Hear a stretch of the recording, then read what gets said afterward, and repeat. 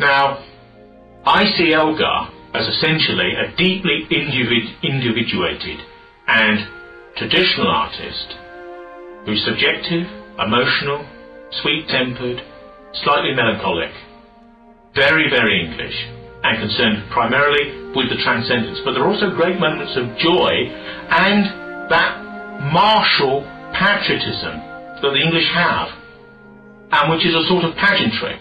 I've always been struck by elements of English nationalism within the British context, and how they're differentiated from how the more Celtic parts of the British people, such as the Irish, the Scottish and the Welsh, evince their own national feeling. There is in English a slight softening or understatement of a more radical position, and the need emotionally to express a radical feeling of patriotism and self-regard by using perhaps slightly softer tones and terms. And this is why, in comparison to very militant expressions of national feeling, English people can stand to attention to things with sort of tears in their eyes and tears streaming down their faces, and with extreme emotion, and sometimes very held-in violence as well, that relates to these type of emotional forms that touch them very, very deeply and very much at the heart.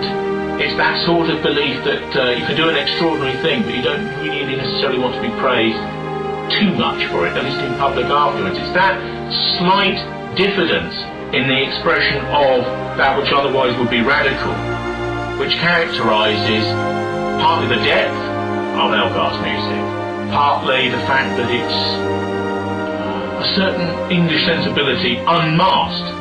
And there are certain cultural criticisms of the English viewed outside in that see English people as in part wearing a mask. Elgar's music is the emotional expressiveness of the English people, unrepressed and without a mask, with deep sonority, relating to private and the impersonal experience of a general and generic character.